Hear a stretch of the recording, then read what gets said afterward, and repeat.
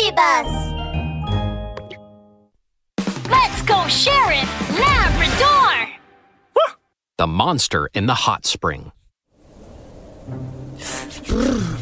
Oh, brr.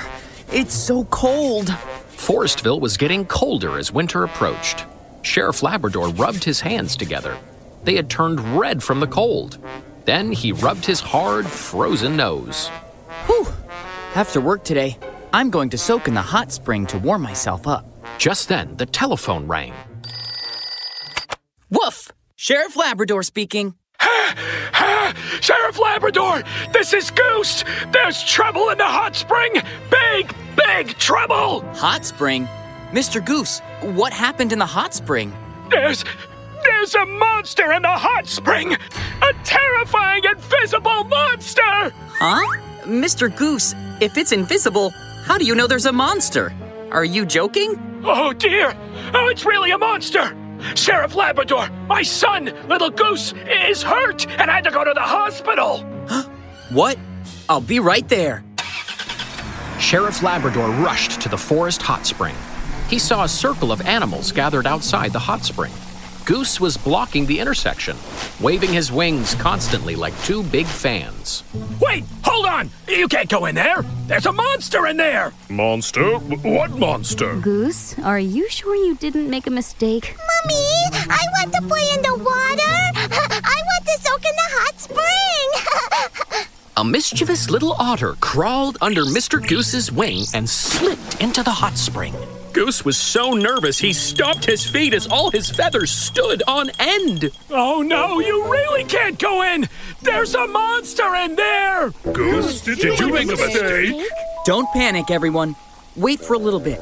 Let me investigate and see if there's any problem with the hot spring. Sheriff Labrador walked to the side of the forest hot spring. He saw that the hot spring was about the size of a swimming pool. There was nothing but warm water and Little Otter in the hot spring. He didn't see any monsters. Huh? There's nothing in the hot spring. Goose, was your son really hurt by a monster in the hot spring? Really, Sheriff Labrador? Our whole family came to soak in the hot spring. Little Goose's body suddenly turned red all over, and he had to be taken to the hospital. My wife is in with him at the hospital now. Red all over? Was it because the water in the hot spring was too hot? And Little Goose was scalded? No, Sheriff Labrador. I was also in the water. The water was not too hot at all. My son was definitely hurt by a monster. Before Sheriff Labrador could say anything, the animals around him started grumbling. Sheriff Labrador, where's the monster? I come to the hot springs all the time and there haven't been any problems. That's right. Goose must have made a mistake. Little Goose must have suddenly gotten ill and turned red all over. That's right. The weather is so cold.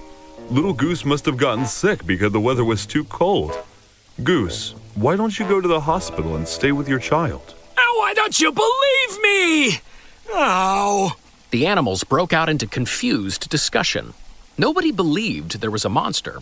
Suddenly, Sheriff Labrador noticed that the little otter was lying face down in the water, not moving.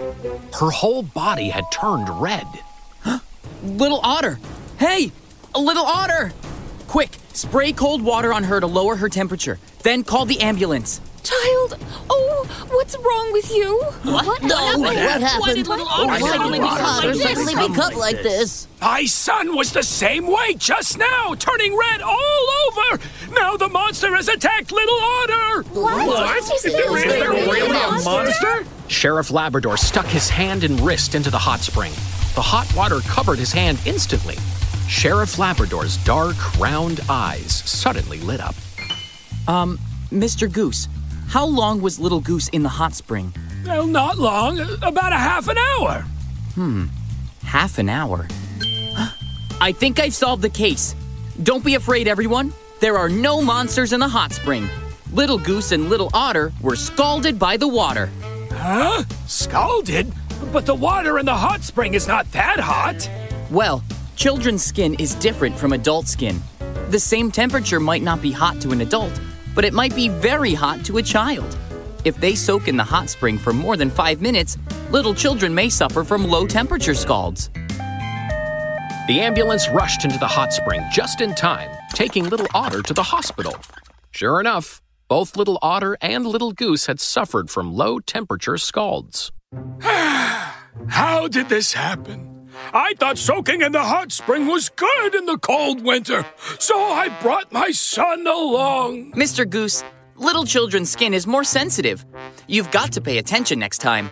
They can't soak in the hot spring for too long, and they can't use hot water bottles for too long. Woof!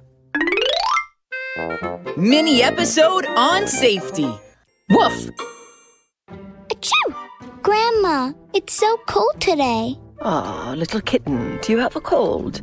Come, Grandma has prepared a big bucket of water for you to take a bath. Just take a bath in the hot water, and you'll recover. Take a bath? Ah! Grandma! The water is very hot. It's good for it to be hot. You will get cleaner with hotter water. Oh, no! Grandma Cat, water that is too hot is not safe for children. Sheriff Labrador's Safety Talk. Little children's skin is very sensitive, and it is easily scalded. When adults are testing temperatures, don't use the palm. Use the skin inside the wrist to test. If the wrist feels hot, that means the temperature is too high for children. Woof!